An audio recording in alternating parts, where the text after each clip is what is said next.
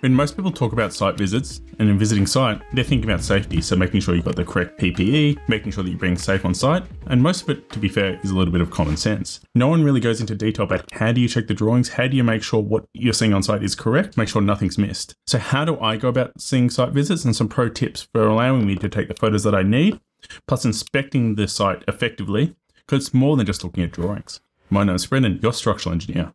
Now let's get into it. When you first come to site, or even before you come to site, making sure that you're familiarizing yourself with the drawings. So it means that you understand what you're looking at, and most of the time it would be good if you've done some sort of design or analytics behind it, because it means that you know how the design works and how it should be working. So you can pick up on things that aren't actually looking quite right. What you don't want to be doing is just coming to site and that's the first time you see those drawings. Structural drawings can be quite a lot. They can be complicated and expansive. So how do you know you're checking things effectively? So making sure that you have a little bit of preparation before you come to site. It might be even what areas you need to look out for, what are the critical things that you're worried about, and what's some areas that you can avoid or stuff that you don't really care about as well.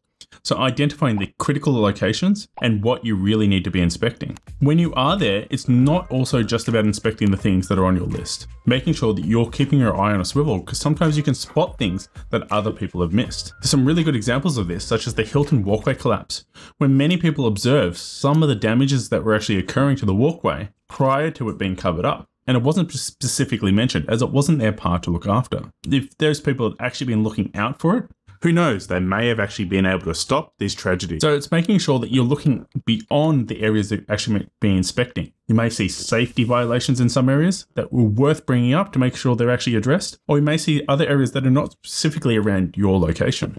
Now, just because you're asking a question doesn't mean it's wrong, but if something looks odd, make sure you speak up. It's a responsibility for everyone on site. When you first come to site, make sure you note the date, the time, who's with you on that inspection, because you may actually make comments to some of them, so you know who did you actually make comments for some of the things that needed to be rectified that you immediately saw. But also it allows you to recall things better. But what you should also be doing is taking photos, as a lot of the time you may have missed something and you need those photos. So taking more photos than you think you need is really important. But it's not just taking random photos, making sure that you're doing it in a somewhat of a systematic way. So there's a couple of ways that I like to do this. I normally like to start at one area of the building and going around the whole site that I need to inspect.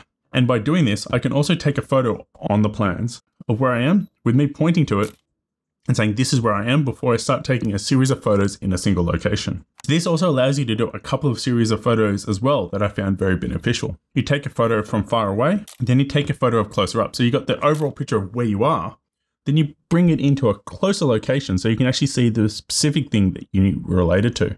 So whether you actually thought it was right or wrong, making sure you're taking those additional photos. One thing that is key to this, and it's probably really before this though, is making sure that when you do have something specified on a drawing, especially in a concrete drawing, making sure it's of a similar pattern. So if you've got things at 200 centers, it means that you can have spacings of either 100, 50, 200 or 400. Because if there are multiple, it makes it a lot easier to assess to making sure that you've got the correct numbers.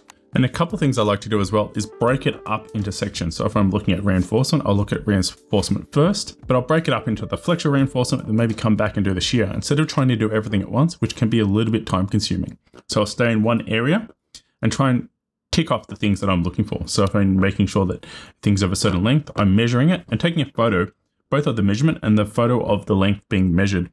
I'm taking a video of just the flexural reinforcement and counting the flexural bars, both top and bottom. Now I'll do a specific area, then I'll come back and do the shear reinforcement. Because sometimes if you try and do each beam from top to bottom, it can be a little bit time consuming.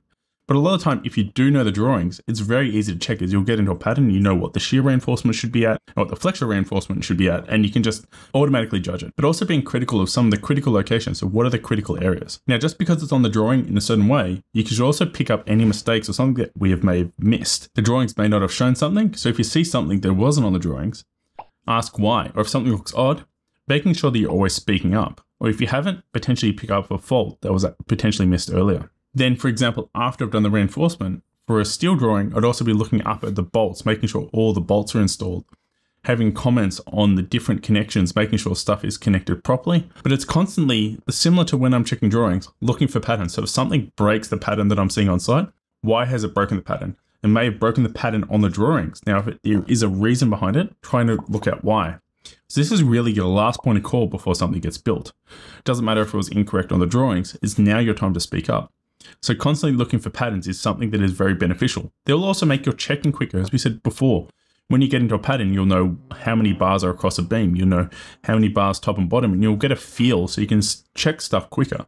That's similar with the stirrups or any with the PT. That's a great example of something where you're looking for patterns, making sure the high points are where you're expected to them over supports, and the low points are mid-spans of structures. And if they're not, why not? There may be some reason, but it's definitely worth checking out to making sure that you're checking it effectively. When you're on site as well, it's worth, especially if you've picked up something, is mentioning it to the people that are around you that is actually doing the site inspection with you. As you can say, look, I've noticed this is done incorrectly, and explaining how it was meant to be built, as you essentially need to educate the people sometimes about why things are a certain way. Or they may speak up and say, we can't do this because these specific reasons. That means your design needed to change. They may not have changed it correctly, so it's worth having those discussions when on site.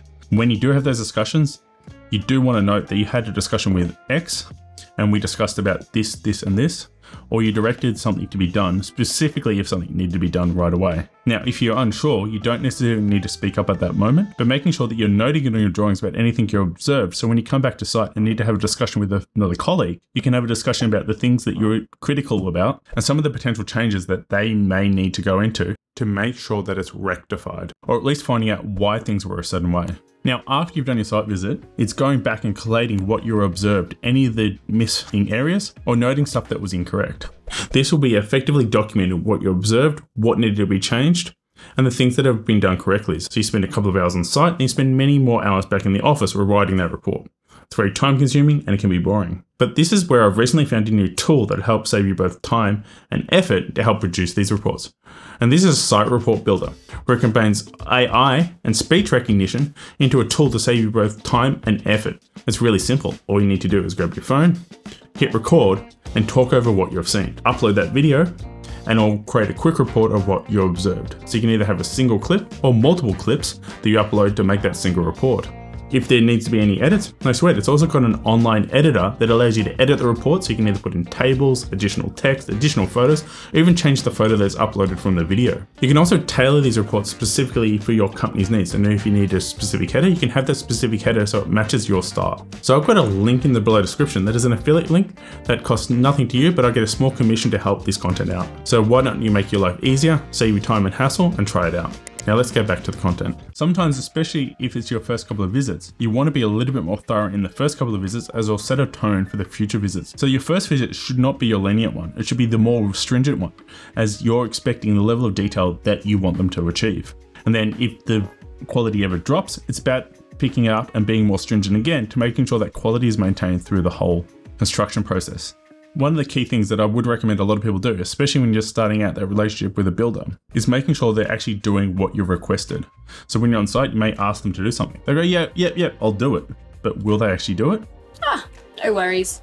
What you can do as a pro tip is leave the site and then come back in an hour or half an hour or however long it would have taken to rectify the issue to come back to see where they've actually made that change. As sometimes they would say they would do it, but not actually make the specific change that you requested. It's something that you can do to try and keep them honest. They'll always keep them on their toes to make sure that they're actually doing the work that you're expecting them to do. As really, it's your responsibility to make sure it's built properly, and it'll be your signature at the end to make sure it's done correctly. If you do have enough details, you shouldn't just rely on photos. Photos are only there for your own record. There's actually a lot of court cases around that where people have signed off on photos because someone can take a really specific photos just showing you what you want to see. Where if you go just outside there, the rectification works potentially weren't done. Similar to the markups of where we use color to emphasize more information, you can also do this in markups. You don't necessarily just have red marks over your drawings for the things you've noticed.